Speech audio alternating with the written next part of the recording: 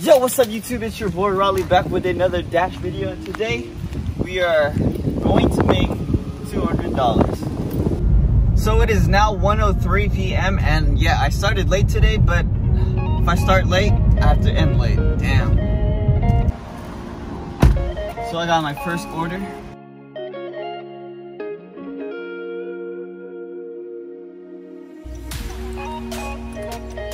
For those who ask, do you accept all? This is the answer. No. You see my percentage? It's 71%. Now it's like 70. Chick-fil-A. It matches my outfit.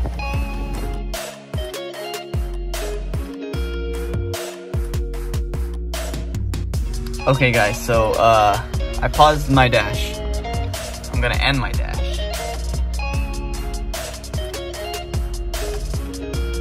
$20 in 1 hour. Let me explain.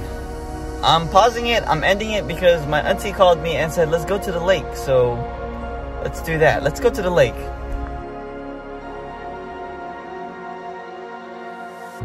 So today's vlog is a little bit different, babe. Go down here. So anyways, I ran out of gas.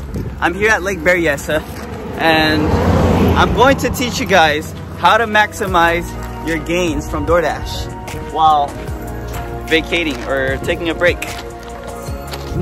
Tip number 1, don't accept orders under $6. Like all those $1 through $5 order, if they're not close enough, if they're not in a range of 1 mile, do not accept them. Decline. Like my acceptance rate is at like under 70 right now. Tip number 2, so you know when you guys get stacked orders, accept it if it's over $5. If it's $2, don't accept it because you're wasting time. So when you accept stacked orders, your first customer is waiting for his or her food and you don't want that. That gives you a bad rating.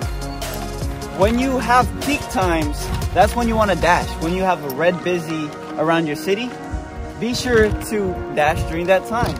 Like the other day, during Mother's Day, I had a plus $4 peak time. I made easy $30 per hour. Also, when you're dashing and you're getting tired, don't dash. You're being a risk to everyone around you. It's really good to take breaks at times. Like right now, I was supposed to dash. I felt I was tired, so I was like, you know what? I'm gonna relax. So here I am in Lake Berryessa, California, going to relax with my family. Look at this.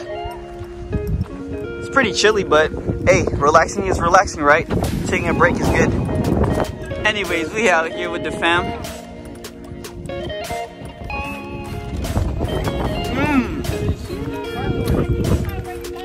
Eat pizza.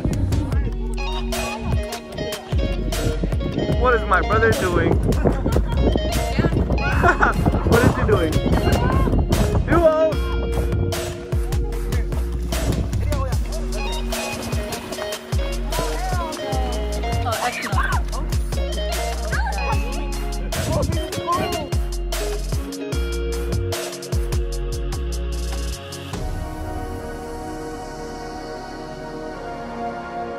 It's deep, but it's cool, you know what I'm saying?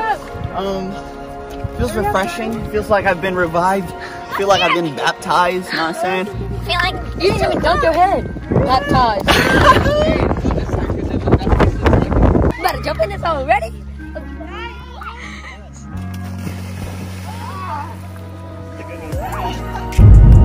Okay guys, so now we're going home, but I have no gas. Well, my car says we have no gas. I got maybe 17 more miles before the car stops totally.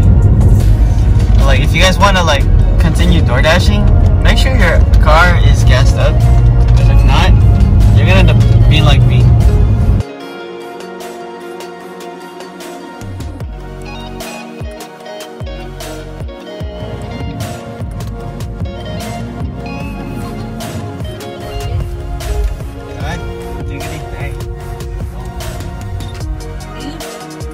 Yo guys, we made it at Chevron's.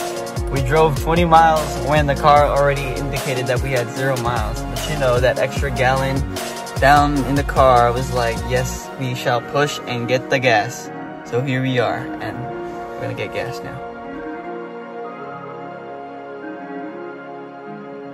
Yo guys, it's now 7:32 p.m. and guess what? I just got home, or actually got back in the city, and guess what I did? I turned on Doordash because I need to make at least $100 today. Since we lost so much time because of that small vacation, it's time to get back on the grind and make that money. You know, we out here with the Chinese food. $10. So yeah, guys, my goal is $80 because I made $20 from this morning, or early this afternoon, and I just need $60 more.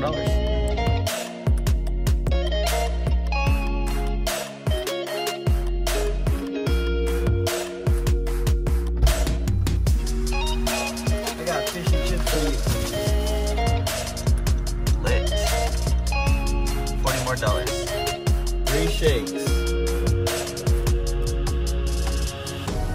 Update guys, it is now 10:26 and I still haven't gotten an order. So you know what that means. At $58.29, I am now going to end my dash.